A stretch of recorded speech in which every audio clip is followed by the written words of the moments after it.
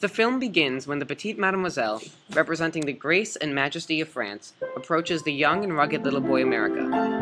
She carries a fleur-de-lis in both hands, swinging it from side to side as she comes up to the little boy America.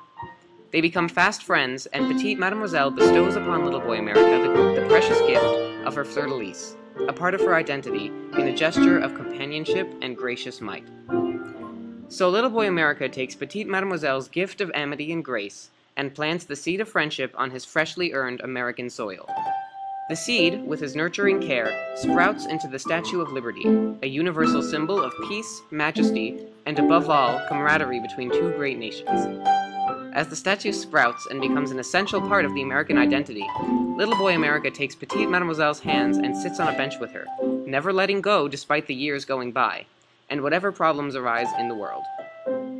The taller the statue gets, the more she symbolizes the open arms of the developing and prosperous nation to peoples immigrating from all corners of the world, and the more she develops into a part of American society too strong to be uprooted.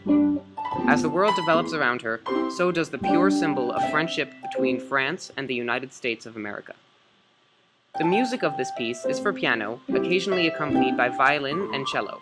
It features the Star-Spangled Banner, as well as other original melodies inspired by the serene grandeur of the statue. At the very end of the credits, the climax of the music occurs, during which the piano is playing the Star-Spangled Banner, while at the same time, the cello is playing phrases from the French national anthem.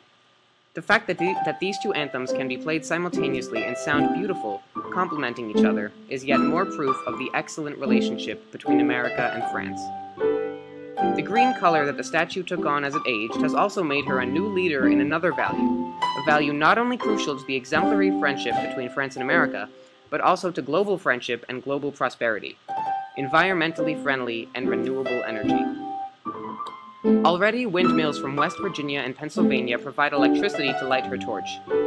Not only this, alternative energy better for the environment, it does not cost more taxpayer money than using oil and natural gas as energy sources. In the future, perhaps Our Lady Liberty can have her torch powered by solar panels that are arranged on her torch in such a way that they reflect the light of the sun and make the torch glow aside from being lit. In the future, she will be a leader in the campaign to save our planet with green, environmentally friendly, renewable energy. For as friendship can be renewed, adapted, and nothing but healthy for all involved, green energy is one and the same. Therefore, the statue is moving into the new times with little boy America and Petite Mademoiselle still sitting on their bench, watching their tree grow and watching it carry the never-fading torch of freedom, hope, friendship, and love.